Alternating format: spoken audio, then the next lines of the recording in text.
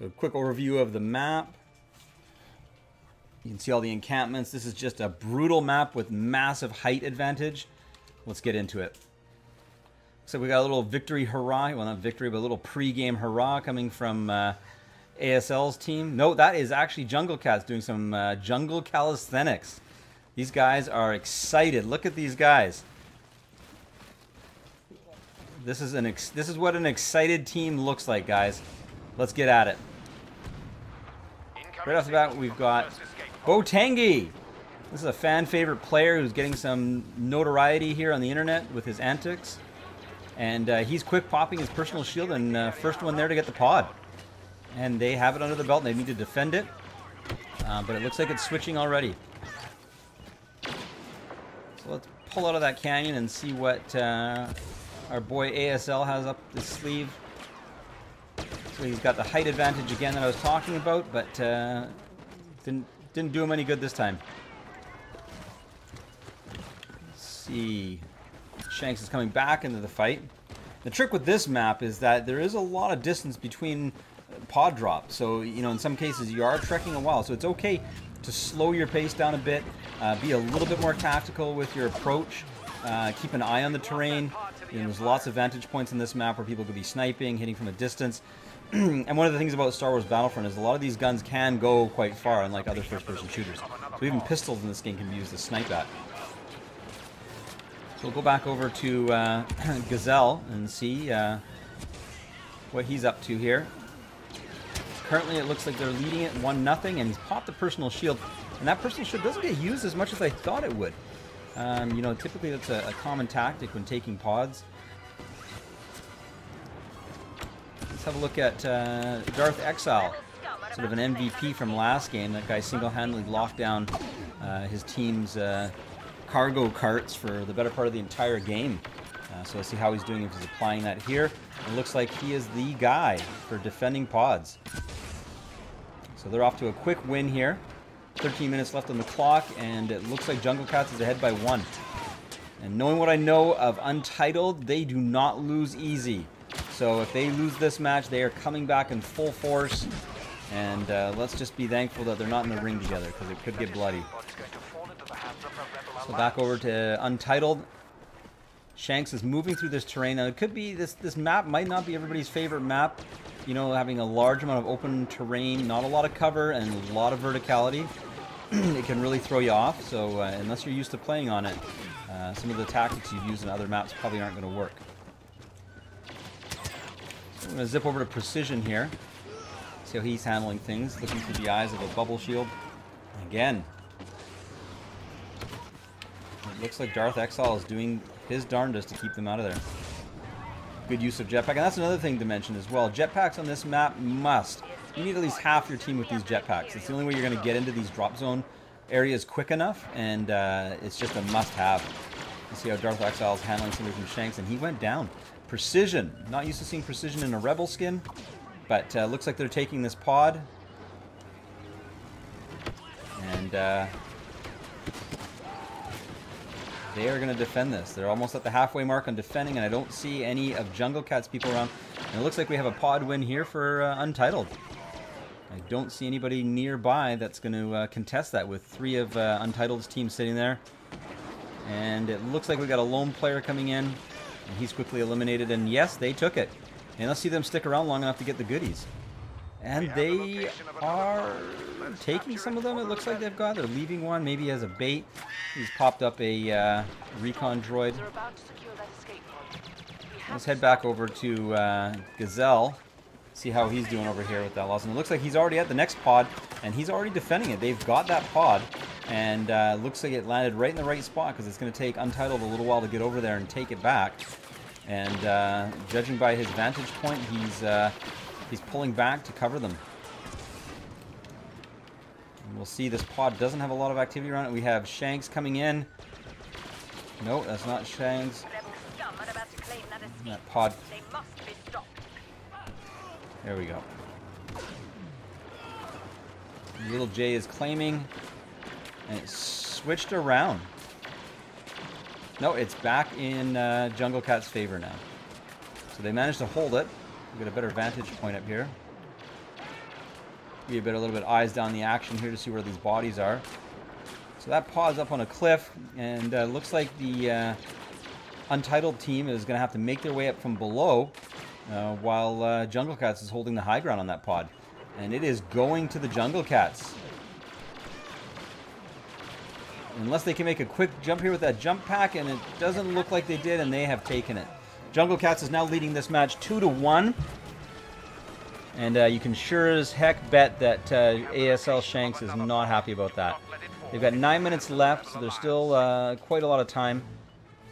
5 pods to go, 3 pods to go, and it looks like this pod landed in favor of Jungle Cats again.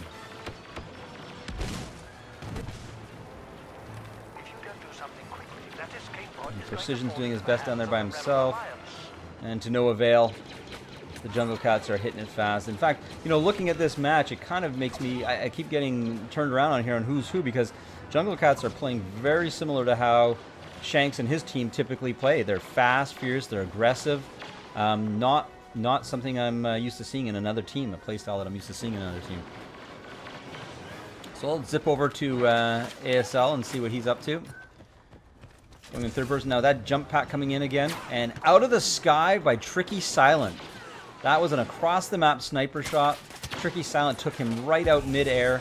That is definitely going to bruise ASL's ego a little bit. Let's see how they recover from that. And here we go. The Rebels taking the high ground. They're kind of rallying.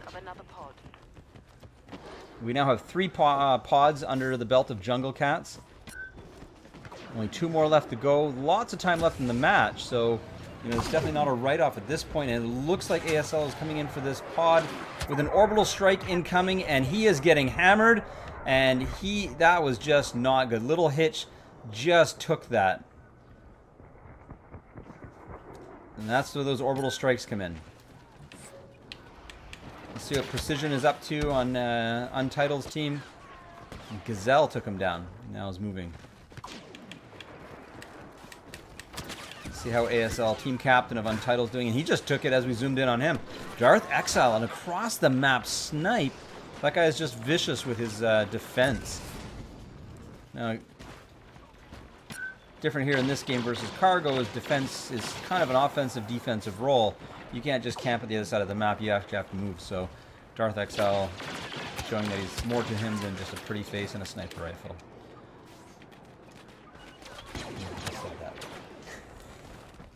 Okay, Gazelle is taken down. These guys are fighting it out. We're going to zip over to the Imperial side here with Jungle Cats, and we'll see how they're handling things.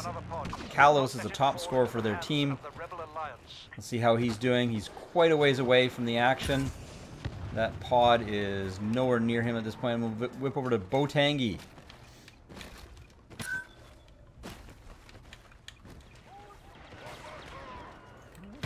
Zoom up here and see. Now, every once in a while you get a drop pod that hits some pretty elevated terrain and makes your strategy a little bit different. We'll zoom up for a bird's eye view of this one here. Get a nice view of the Judlin Wastes, the Raider camp. You got a nice shuttle Tydirian over there, Imperial shuttle. Get a good eye on, oh, and there we go. Didn't have my names on for you guys, sorry about that. Here we go. You can see a bird's eye view of where these teams are coming and going. And it really sucks to be on those lower levels of those cliffs. I'll tell you right now, having been there many times. And it looks like Untitled has got their third pod. We are now tied at 3-3 with 6 minutes left. And that's Shank saying that him and his team are not going down. So we'll zoom over to the other pod now.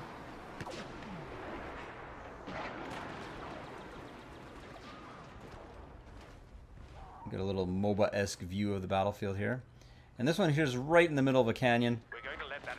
And fortunately, looks like Shanks, looks like Shanks has got control of the area pretty quick, but there's rebels descending in. Let's see here. Kalos. Kalos is doing his best by himself. He's got the height. Does he want to go into that little area there? And it looks like they're taking this pod. And he still got his personal shield pop, which is great for taking those pods. And it looks like Jungle Cats are going to take this one now. It's only a quarter of the way through its claiming cycle here, so Let's see what Shanks has got up his sleeve. And they're a little bit away from it at the moment. They're making a big push to get to it. I don't think they got a lot of bodies there just yet. It looks like this pod's quickly going to fall into Jungle Cat's favor.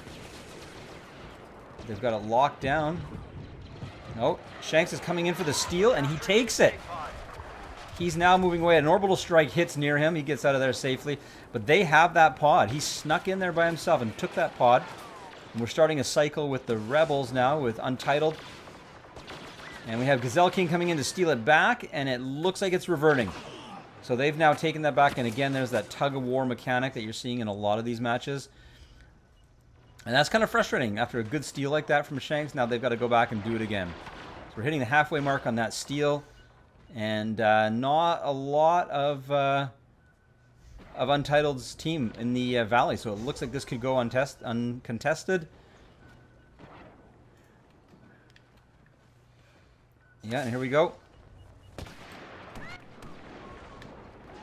stormtroopers have seized control of the escape pod. I lost that. Okay, we have another pod incoming. Our tracking beacon has revealed the location of another escape pod. Claim This it. is Tricky Silent now on Jungle Cat. Let's see, Bam OG. Let's see what he's up to here. They've reclaimed this pod. They're determined to keep Jungle Cats out of this, because essentially if Jungle Cats gets this pod, this match is over.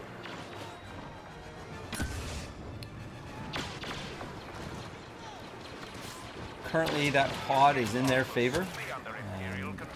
Cool thing about these Tuscan huts is actually they can be destroyed. Basically a little bit of the, there you go, there's an example of that right then and there. So Shanks handling that. He's making his way up there, bringing up the rear. And it looks like they're gonna have to claim this back. And he's gonna do that now, and he's flipped it. And he's also got a couple droids. He's got an infantry turret and a recon droid there. And that droid's gonna give him a heads up periodically. But that infantry turret's really gonna keep Jungle Cats out of the area as they start coming up. Probably the best place he could have put it was right at that pod there. It's a little bit of an annoyance for them. Gives them just the edge they needed. Oh, and Tricky Silent took him down. We are capturing the escape pod. So, Jungle Cat has flipped the pod, and they're now in defense mode. And unfortunately, we've got 4 members of Untitled down in the valley. It's going to take them a bit to get here. They're pushing it. We got the jump pack coming in to get in there quickly. Shanks is taken down. We've got a personal shield that's going to help him claim that pod, and they claim it. Little Hitch took the pod thanks to his personal shield, and now it's up to Jungle Cats to get that pod back. And it looks like with the amount of people they've got here in the vicinity, they're doing okay holding it. No, meanwhile, we've got a scout trooper from Jungle Cats who just flipped it again. Back and forth, back and forth. These guys are just give and take. So we'll see. We've got Botengi is holding this pod by himself. Oh, there we go. Little J took it right back. Not having any of that. We got a bubble shield up to give it some protection. And we got another scout trooper coming in, and they just, wow, they just pistol whipped that guy to the ground. They are just brawling at this point over this pod. There's no shooting, guys. If you get too close, you're getting the smackdown from ASL's team. Great job on their part. They've got the height advantage, and they're keeping them at bay. We do have a small push from the Rebels coming up, but I don't know if they're going to be able to get to it in time. They did. They just flipped the pod at the last second. That's gotta suck for ASL and his team of Untitled. They've basically lost that pod at the last second, and now Jungle Cats is in there. Let's see how team captain Gazelle. Actually, we'll follow Tricky Silent here. He's more close with the action. He is up top with 2 of his teammates. And we're going to need some jump pack action from Untitled. But they took it. They took it in 5-3. And they're going to stay in this match because the next match is going to be a random map. So that victory went to Jungle Cats.